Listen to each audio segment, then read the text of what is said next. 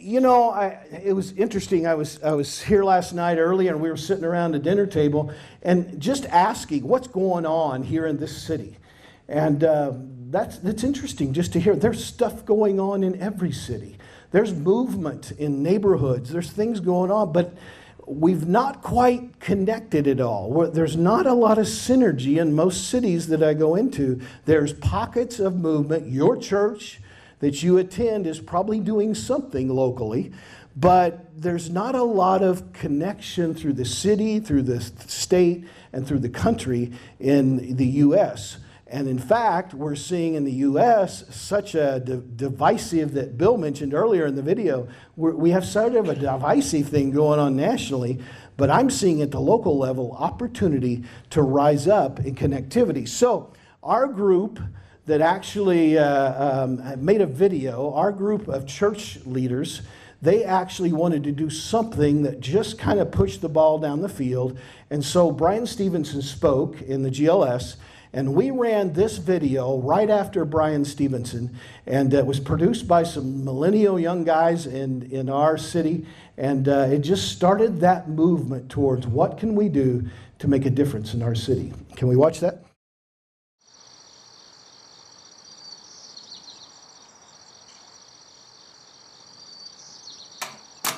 Have you ever been faced with the daunting realization that you were wrong about the world?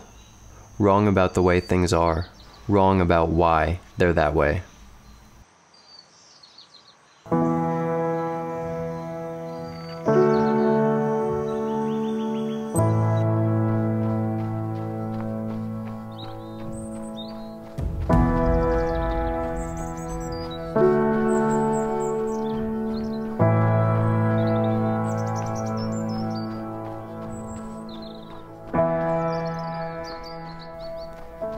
A few blocks from my house, I came to an intersection where I always turn right, but decided to take a left.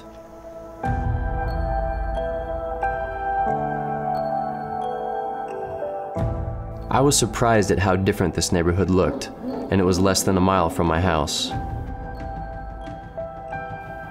I noticed little details that raised questions in my mind, like, why is this man just sitting there at 7:30 in the morning drinking? Is he one of those people you hear about who'd rather live off of food stamps than work at a job?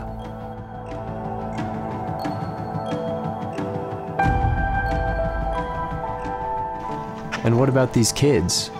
Shouldn't they be getting ready for school? Don't their parents care enough to tell them not to play in the street? How do these people live like this? Where's their self-respect?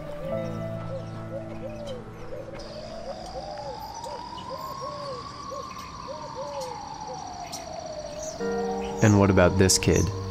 Where are his parents? What chance does he have growing up in a place like this? Most of the people I'd seen in this neighborhood started out just like him, and this thought began to chip away at my assumptions. Maybe I was wrong.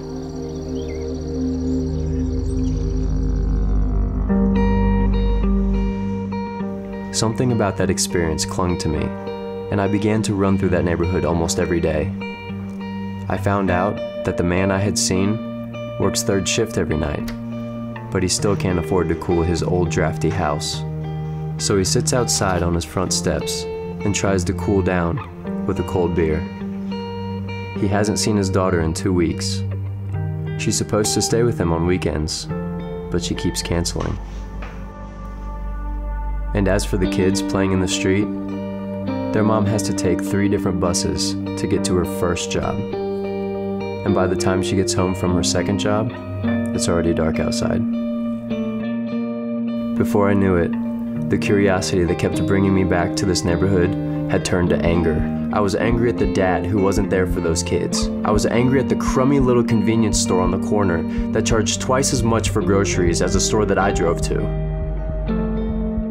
I was angry at all the systems that were supposed to help these people, but were only driving them deeper into dependence.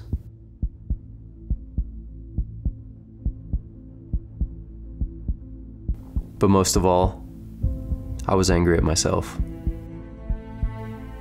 These were my neighbors.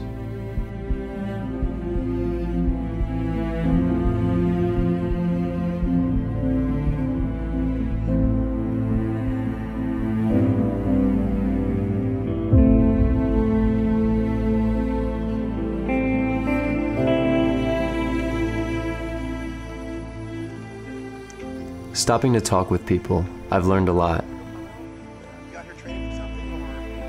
I found there were people moving into these neighborhoods to simply be good neighbors.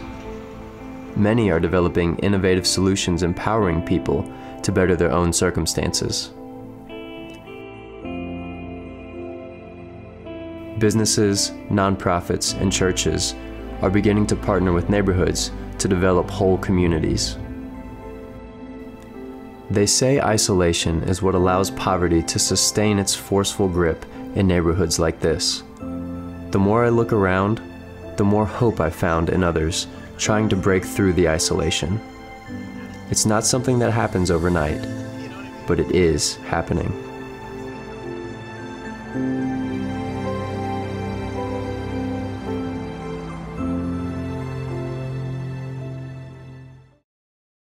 And so my young millennial friends that made that movie had a booth in the back of the room. And so here's the sequence. Brian Stevenson did his whole thing, which was an amazing speech, and talked about understanding the narrative. Understanding the narrative in our communities and people's lives and all that.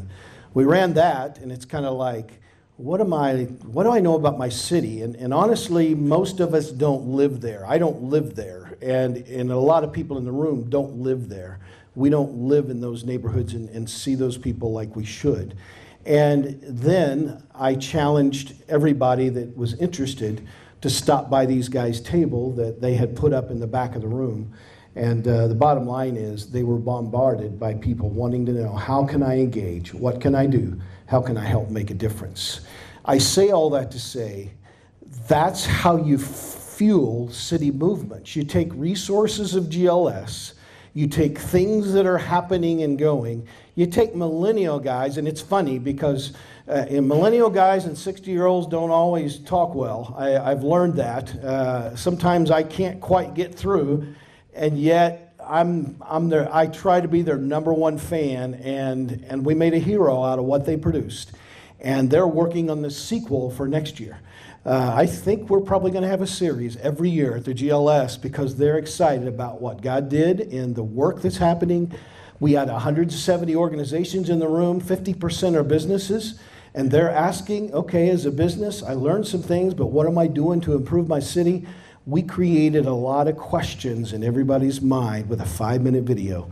So I say all that to say we're leveraging the summit as a resource, and we're figuring out how to create community among everybody in the room.